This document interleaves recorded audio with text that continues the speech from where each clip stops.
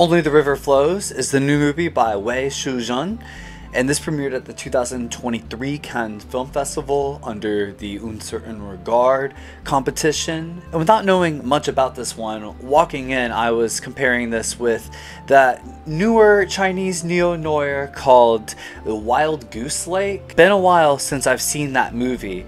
I think that was a safe comparison. I often thought of the slow style with filmmakers like Nicholas Winding Refn, specifically with his Amazon Prime series Too Old to Die Young.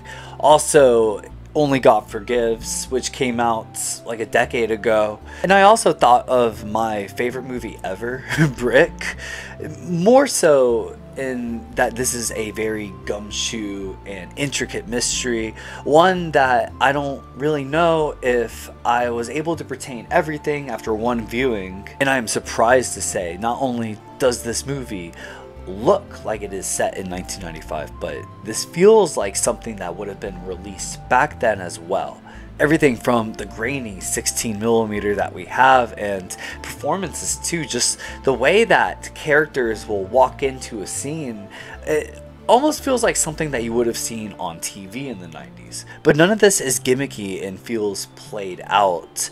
It felt natural and it complemented the movie's aesthetic very well. This movie follows this detective who is in charge of finding out who this madman murderer is, going about town, only this case is playing more into his life than he would want it to. The man is quiet and collected. He almost reminds me of like Rosarch from Watchmen, but he has a good relationship with his wife who is pregnant now. And that becomes a great subplot as complications in her pregnancy start coming about as well. When watching, it doesn't feel like a subplot that has much to do with the case at hand, but it builds so much character and brings a lot of great conversations and warm moments for these two actors. I felt just a sense of warmth, the scenes between the two of them.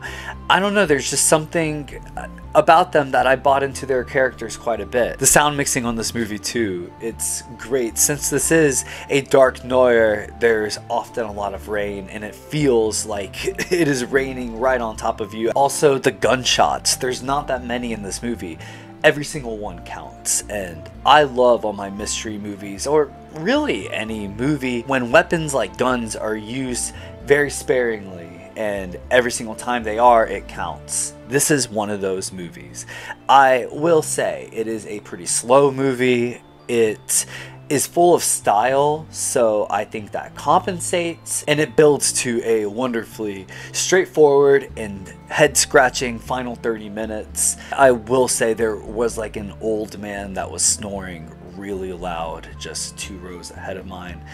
And I mean, yeah, like, get it together, but at the same time, I think something like that should be said. This is a pretty glacial pace movie, yet despite the pace, you could still expect the unexpected. There were many moments that shocked my audience, and overall, I walked away from this pretty satisfied, and for the right person, I feel they will fall for the style that this movie offers. I would give this a 7.9. Only the River Flows is released by Kimstim and is playing in select theaters now. Thank you for watching.